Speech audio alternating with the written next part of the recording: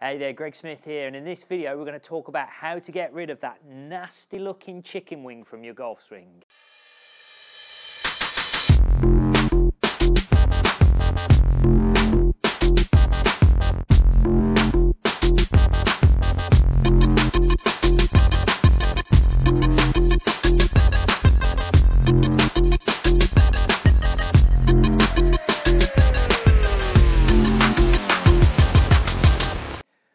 Okay, so to get rid of this chicken wing then, there's two things we've got to look at. We've got to look at the cause and the effect. So the cause is the golf club not coming from inside. So what will happen is we'll have a swing where the golf club comes over the top and steepens, and then the effect is that this elbow has to buckle in an effort to keep that club face square as we come through and to try and square things up.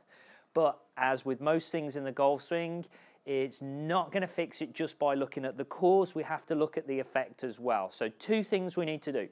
First of all, we need to make sure that we get that club coming inside the right shoulder on the downswing. We don't want that club shaft coming over the right shoulder, otherwise we're going to cut across it.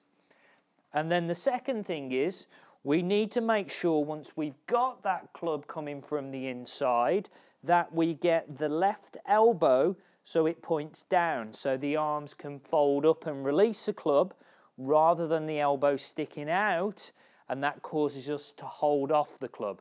So get the club coming from the inside, and then make sure as we come through, the left elbow works down. It doesn't point behind, it works down.